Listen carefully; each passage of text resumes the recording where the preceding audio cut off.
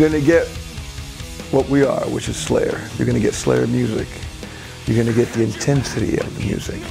We'll be playing 18 to 20 songs from the first record to the new one, obviously. You're gonna get an awesome light show because our lighting guy is really good at what he does. He's managed to do some really great stuff with the light show. You know, just a chaotic Slayer show, you know. Fans know what they're gonna get.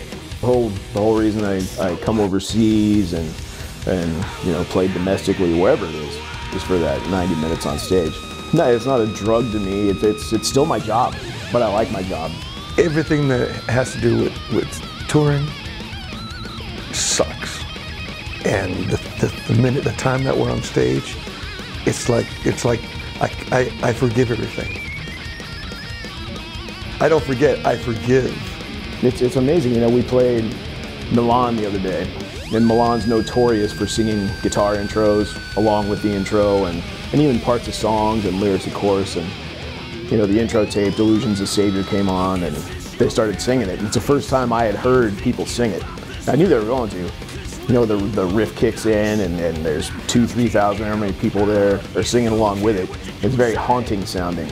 It's like an old Black Sabbath record where they had the operatic religious background singers, you know, that's what it sounds like.